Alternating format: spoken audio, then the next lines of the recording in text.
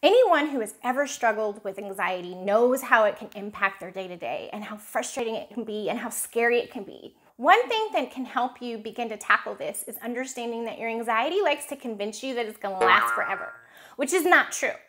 But what happens when we have that anxiety, we have that spike in anxiety, our brain kicks in gear and tries to figure our way out of it.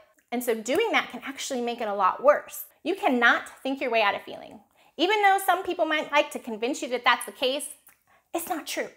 And you may have heard me say that in some previous videos if you've watched them. And if you haven't and you're just new and stopping by, hi and hola. My name is Keisha Martin and I'm a licensed therapist. And on this channel, I do my very, very best to offer you some concrete, tangible tools that you can use on your journey of self-improvement. And occasionally, I like to sneak in a little bit of humor here and there.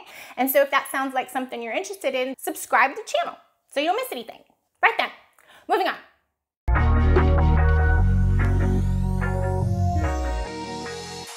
We can get into the habit of letting our anxiety define us.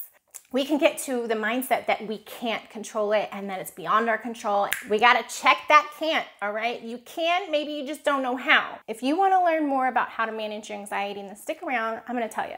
All emotions are temporary, even anxiety. But the scary part of anxiety is that it presents physically. It can make you have a racing heartbeat. You can tremble. Your mind just keeps going and going and going, and it just seems like it's on this roller coaster ride, right? And so it's so intense, we really think, oh my God, I have to stop this. How can I make this go away? As long as you try to make it go away, the more control it has over you. Which goes back to what I was saying, you cannot think your way out of feeling. So while I know it might sound counterintuitive to embrace it, that's pretty much one of the big steps that we have to learn how to take when we're really struggling with our anxiety. It's really important for anybody out there struggling with their anxiety to understand that you're not alone in what you feel. You're not crazy, all right? It's just a feeling. I know. It's not that easy. Believe me, I understand, I get it. Bear with me, stick it out. Let me explain. As I said, your anxiety is just like any other emotion. And just like any other emotion, we have a relationship with it. And how that relationship looks can really impact your response to it. So if you have a healthy relationship with your anxiety, and you know it's an alert, number one, it's not a bad thing, it's there for a reason. It's uncomfortable as hell, we don't like it, but we can accept its presence and we can let it talk to us and tell us what we need to pay attention to. And your anxiety could be telling you, hey dude, you gotta connect, man, you gotta slow down. You gotta be here and now. So think of it that way. When you have a peak in your anxiety, you gotta check in with yourself and be like, all right, what do I need right now in this very moment? Because when you're anxious, you're in the future. And so you have to get into this time zone, right? Because you don't know what's gonna happen in the future. You don't know what's gonna happen tomorrow, right? All you have is right now. So right now, what is it that you need? For instance, okay, I need to take a break. I need to take a step back. I need to take a deep breath. I need to go outside, I need to go for a walk. I need to scribble on a piece of paper. I need to go break something safely and not harm anyone. Now, I'm gonna get to a big one, but before I do, if you've had experience with anxiety or you find yourself being overwhelmed by it, or maybe you've got some great skills that you would like to share, then make sure you drop in the comments. It might resonate with someone out there more so than what I'm sharing. So, getting back to the present. I know that's not easy for a lot of us, especially if our anxiety is super high. This is just for those moments, those peak moments in which your anxiety feels like it's taken over, you can't focus, you find yourself panicking, your thoughts are on fast forward. That's when we want to try to use these skills. Using any of your 5 senses can really help you become present. So connect with things around you. What is it that you see? Focus on bright colors. Maybe you're more responsive to your sense of smell, or maybe touch, for instance. Another one that I like to tell people to try to use is seeing every little thing that you're doing in that moment when that anxiety peaks for you. The reason why this can be so helpful is because when you're singing and you're focusing, you are in the present moment. It's really difficult to be singing out loud and be off in La La Land in the future. Also, this is a big one. Our anxiety oftentimes is related to things that are out of our control, things we cannot fix, things we cannot change, things that are not within our power to do anything about. And so really challenge yourself when your anxiety is present. Ask yourself, is this something that I have control over? And if not, go through those steps that I shared with you. And if so, ask yourself, okay, well, is it something I need to tend to right now in this very moment? If so, you're still going to go through those steps, and then that'll probably help you focus on the choices that you have in front of you or a direction you might need to take to address the particular thing that is causing you anxiety. Another one that's really important to remain mindful of is connecting with your breath. I know everybody's heard this before. Just breathe, just breathe, just breathe. Okay, why is this a thing? Well, I'm going to tell you, but before I move on, if you're liking this content so far and you're finding it helpful, then make sure you like this video and subscribe to the channel right now. The reason why connecting with your breath is so important is because it forces you to slow down. The problem can arise if we're not taught how to breathe correctly. And if we're not breathing correctly, guess what? It can make the anxiety actually a lot worse. So a lot of us tend to breathe from our chest.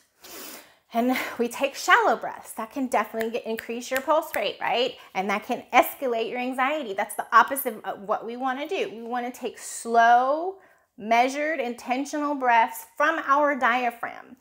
So your belly should rise and fall when you're taking a deep breath.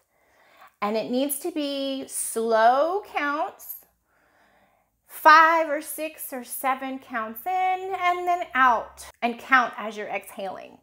If you've had any experience with meditation or yoga, you kind of have an idea how this works. And if you haven't, then I suggest maybe talking to someone who has. They can probably give you some really good tips on how to breathe correctly. What I've shared with you so far is just the tip of the iceberg. There are so many different things out there that you can find that will help you cope, lessen, reduce your anxiety. And it's important that you find what works for you. For instance, I might be able to manage my anxiety just by going for a walk, but other people might need to just sit and have a cup of hot tea. So just keep that in mind as you're processing all of this that I've shared with you. Also, it's important that you try to identify your triggers. And if you have a hard time with that, then that's where I would suggest having a therapist or a coach or a spiritual guide might be able to assist you with that. Once you know your triggers, then you can kind of prepare yourself and essentially do your emotional exercises to run that marathon that anxiety sometimes is. Which brings me to my next tip, is progressive muscle relaxation. I know some of you out there might be really resistant to this idea because maybe you've tried it or it was recommended to do yoga or meditation, but this is something you can do very quickly. You don't have to take an hour out of your day to do it, right? When you notice your anxiety is present, usually there are physical symptoms, right? Maybe tightening of your shoulders, or maybe your throat closes up, or your palms get sweaty, however it presents for you. When you notice it's there, what you want to do is, number one, accept that it's there. Tell yourself it's all right. It's temporary. It's going to pass, right? Then, connect with your breath or focus on your surroundings. Then what you're going to do is as you breathe, you can start from your toes all the way up or from your head all the way down. And essentially, you're just going to focus your energy on tightening areas of your body as you breathe in, and then let go as you breathe out. So remember, you're going to tighten when you breathe in and release when you exhale. So that's another thing you can use in the moment. Now, stop. Before you go, I've put down in the description a link to a worksheet called Simple Ways to Get Present. This is not something I've created. It's something that I use with some of my clients. And I thought, well, maybe I need to provide that for people out there that maybe don't have access to therapy. And I think it might be a helpful companion with what I've shared with you today. So check that out. One thing that I feel like is often overlooked when we're trying to address anxiety is how anxiety might be alerting you to other emotions that you haven't dealt with. When you're pushing and stuffing and all the things, your emotions are trying to get your attention in some way, some form, and some fashion. So if you're ignoring those feelings, guess what? Anxiety is going to come in and be like, hey dude, you got to pay attention to this, right? And it hits us at the most random times sometimes. It can be in the middle of our workday when we're doing something. We could be at the grocery store and it could just pop up, right? And so that might be something you might want to look at. Okay, are there other emotions that you have yet to process? And if so, how are you going to make room for them and work with them instead of trying to ignore them altogether? Now, here's the hard part. Sometimes our anxiety is not really alerting us to anything in particular. It's just there. Sometimes those alerts are misfires because of a lot of different reasons. But in order to get to the bottom of that, you probably have to do some exploring in therapy. I know you guys may not want to hear that, but again, this isn't fast food therapy. It's not meant to replace therapy. It's just to offer you some tools that you can use on your own. And one last thing, if you're not following us on Instagram yet, then make sure you do it, because the post consists of a lot of helpful quotes and engagement for you guys to connect with us. And I say us because I mean, you know, the proverbial S at Venus Springs. I represent it, so yeah, I don't have, you know, more than one personality, just to be clear. Yeah, just follow us there, ask your questions, make your comments, and connect with us, because that's what we want. That wasn't the last thing, I'm sorry, I know. ADHD, not a joke. Where was I? Oh yeah, so I did a poll like I mentioned in my last video where I'm developing content for you guys, and this is the first part in that content schedule that I've created as a result of what your responses were. So if you have something you want to hear about, you gotta let me know, because if I don't know what you want to know, then I don't know how to help you know what you don't know. So yeah, that's it, I think. I hope you guys have a wonderful day and enjoyed this content. And until next time, be well, be strong, and be love.